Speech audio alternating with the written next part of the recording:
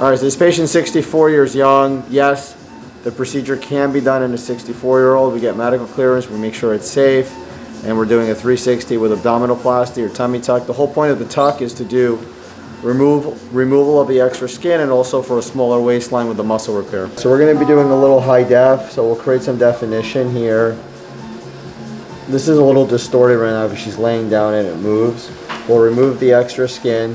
Her muscle repair is about this wide, so this muscle will then come in and create a smaller waistline, and then there's about this much skin that's going to be removed. Alright, we're doing her 360. She's 64 years young. Most of her fat, she doesn't have a lot of fat in the upper back. Most of it is along the hip roll waistline. So the waistline's going to come in, we'll shave down the hip roll and create a nice hourglass effect. We did her 360.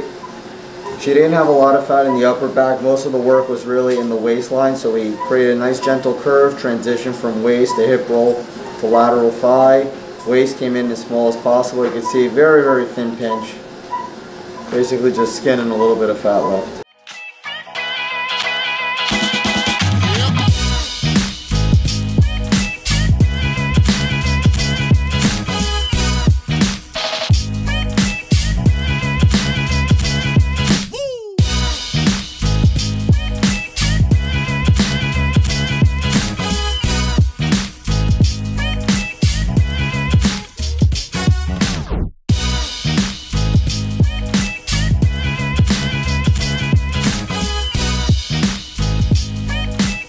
Thanks so much for watching. If you enjoyed the video, drop us a comment, give us a like, subscribe. I'll see you in the next one.